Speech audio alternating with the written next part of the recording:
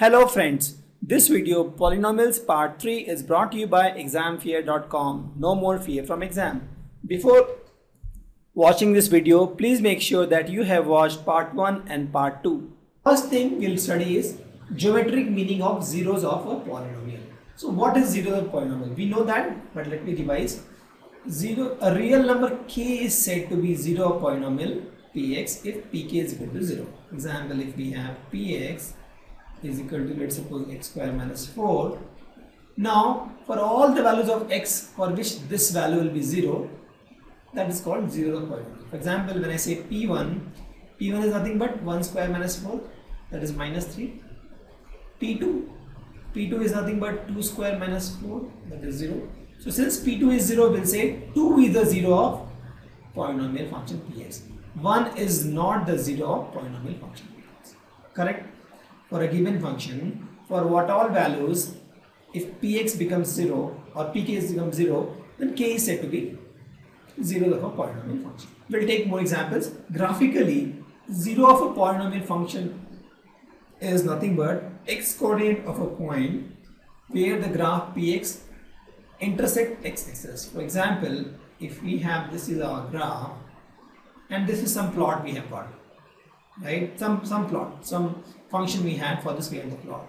So this function needs the x-axis at this point. So this point, if you see, this will be nothing but some value of x, 1, let's suppose, comma 0. Because y is 0 here, since it is intersecting x-axis, y is equal to 0, because this is y is 0, this is y is 1, this is y is 2, this is minus 1, minus 2, and this is 0. This is y-axis and this is x-axis. Zeros of a polynomial px is nothing but x coordinate of the point. We are talking about this point because this point where this function px function intersects the x-axis. If this is the graph and this is the function like this is the function. So if you see, this function meets the x-axis at 3 points. 4 points actually. So there are 4 zeros of this function. This is 1 point, this is 2 point, there are 3 point. Similarly, if you have something like this graph, here this is px function. This px functions meet the x-axis at 2 points. So there are 2 zeros of this function.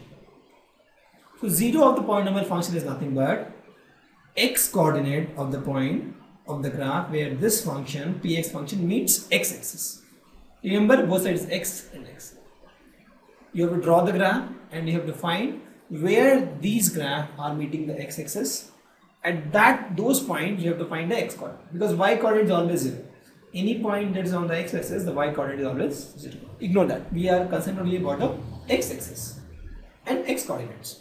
Correct? Thank you. Visit examfear.com to watch free educational videos, try free online tests, get the best quality study materials, study from the best tutors and mentors, and much more.